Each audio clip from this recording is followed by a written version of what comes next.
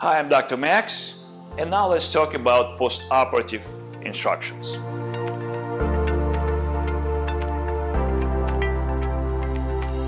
You've had your surgery, hopefully with us, and now you want to know what you can, what you cannot do after your procedure. Hair restoration procedure is an important decision, and your adherence to instruction will ensure that you get the most desirable results after the procedure.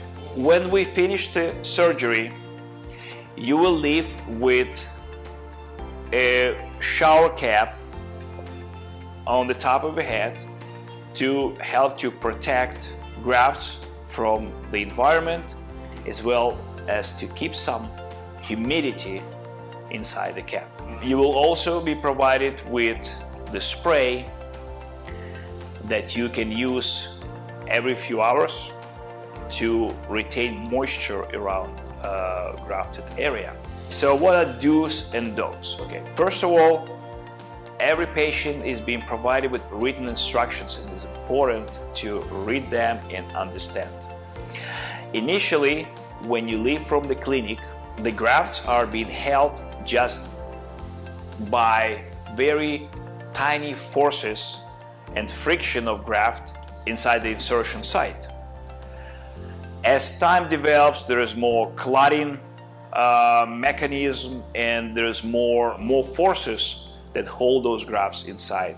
So obviously you have to be very careful when you walk around, when you exit the car, enter the car, not to have any trauma to the grafted area, because any force to the grafted area can dislodge some of those grafts and push them out.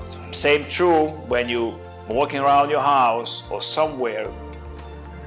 Please watch your surroundings and make sure that you stay on the safe distance between any object. If you're trying to pick something from the floor, try not to do it by bending and hitting something with your hand. Yeah, it's better to use squatting technique when you need to pick something up. When you sleep at night, your first night, we recommend using a travel pillow, the same pillow that used on airlines. It will ensure that your head will remain some distance from the pillow. In case you turn during your sleep, it will still, you have some space in between the grafted area, top of your head or your crown, and the pillow. I do recommend to sleep with at least 30 to 45 degrees for the first 3 nights. It will help to distribute. If you do develop some swelling, it will help to take it away from the grafted area. We do recommend to not to touch your grafted area for at least first 5 days. After 5 days, you can wash your hair using a shampoo with normal pH without actually touching the scalp. So you can you mix the shampoo with the warm water and very gently you can spill over the top of your head and wash the donor area. With the package, after the surgery, we do provide a topical antibiotic that should be used only in the donor area or the area that we took the graft from. You never put it on the recipient area where the grafts actually were inserted to. I do recommend to avoid any strenuous exercise where your heart rate might be increased over 100 beats per minute. During the first 1 week, I do want to provide more blood flow to the grafted area. When you exercise, you shift your blood flow from your scalp to more essential organs like heart, like brain, muscles that get exercise, and we want to avoid it for at least 7 days. Additionally, sweating is not the best thin for those grafts in the first 7 days. We are frequently asked when you can get back to work. And of course, it depends what type of work you do. Typically, you can get back to work as early as next day if you work in the office or you do not perform any strong physical activity.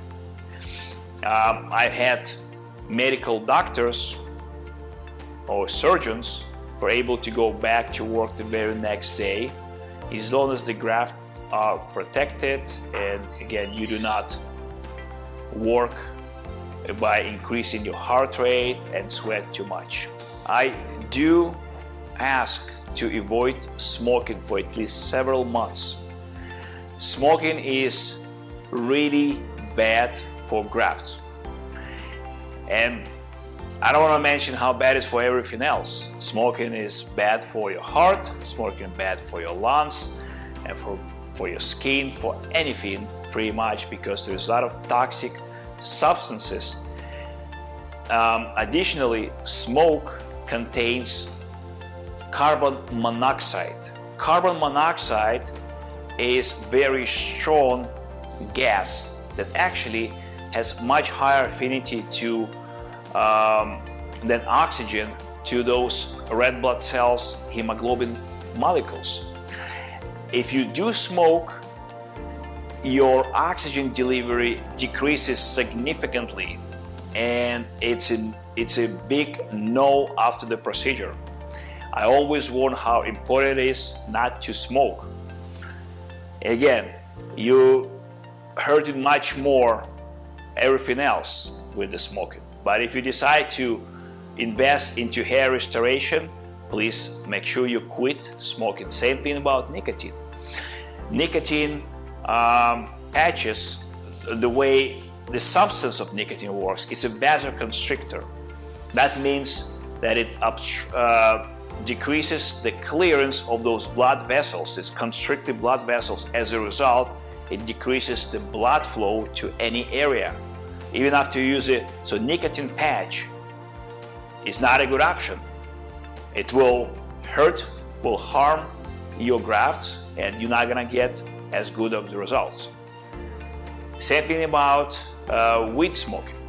Marijuana will, as a smoke, will contain same carbon monoxide that will displace oxygen from RBCs, from red blood cells, and decrease the delivery to your graft. So no weed smoking.